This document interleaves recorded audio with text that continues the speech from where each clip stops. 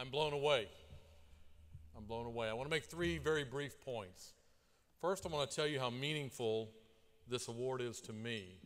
When Sarah called me and told me that I'd be winning this award, it really stopped me in my tracks. It just struck me in a way that I really can't explain. And then she told me that the award would be dedicated this year for the first time to Jim Coleman, and I was speechless. You have to understand, I grew up in a household where most of the stories we told around the dinner table were trial lawyer war stories. And so in the 70s and 80s, I knew the names of the luminaries in the Dallas bar just like I knew the names of the Dallas Cowboys. I thought about those people the same way I thought about my trading cards that I had up in my bedroom. And let me tell you, if there was a trading card for Dallas lawyers, Jim Coleman's card would be the card you would never trade. You would hold on to that card. That would be the Roger Staubach of your trading card collection.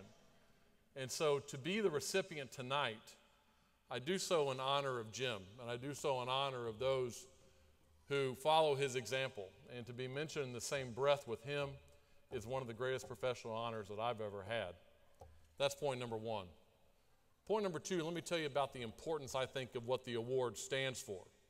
And Jennifer talked about this. At AT&T, we do have a saying, it's 2 is 1, 1 is none. And we borrow that phrase from our heroes in the military.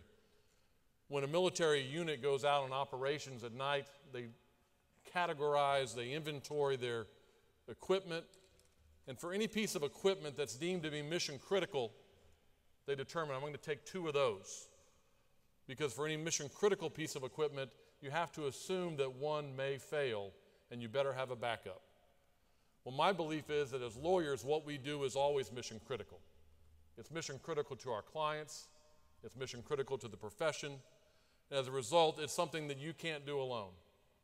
2 is 1, 1 is none. You must do it with someone else. And so the concept of her champion, 2 is 1, 1 is none, is all about making a connection. It's all about you can't do the full measure of what you're meant to do as a lawyer without reaching out to somebody else and making a connection and being stronger as a result of that connection. That to me is what her champion is all about. And the third and final point I want to make is I want to talk to you about how much I appreciate what you do here for the organization and the mission that the organization stands for. I think we all in this room realize that there are generations of lawyers who look to this organization to improve the profession for those that follow us. There are many people who are counting on us to do this work and to do it well. I'll tell you about one of them. One of them is my 5th grade daughter. Kate McAtee is her mother's daughter.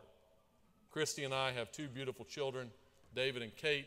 Kate's the younger. She's in 5th grade now. And if we're lucky, no one will mess up her cross-examination technique between now and when she's 22 years old. If she could freeze it right now, we'll be in great shape. I'll give you an example. Just a couple months ago, she asked me a question, and it's one I really didn't want to answer. So I just said, gosh, Kate, that's such a good question. That's the type of question a lawyer would ask. I'm always trying to encourage her to talk about the legal profession. And she looked at me very coolly, and she just said in the most pleasant voice, she said, well, I don't know about that, but it's a question I would ask, and it's a question I'd like an answer to. My case in point. Well, let me tell you, Kate McAtee is depending upon this group and others like us to make sure the profession reflects all the ideals that we hold so dear. She's depending upon us to make sure the profession embraces the diversity that we have among us, that it embraces the idea of reaching out and making a connection with someone else and holding someone up, pushing them into a leadership position, and then holding your hand on their back to support them while you're doing it. That's the mission of this organization, and that's why I want to say thank you. From the bottom of my heart, thank you for what you do, thank you for the award, and thank you for the opportunity to be here tonight. Appreciate it.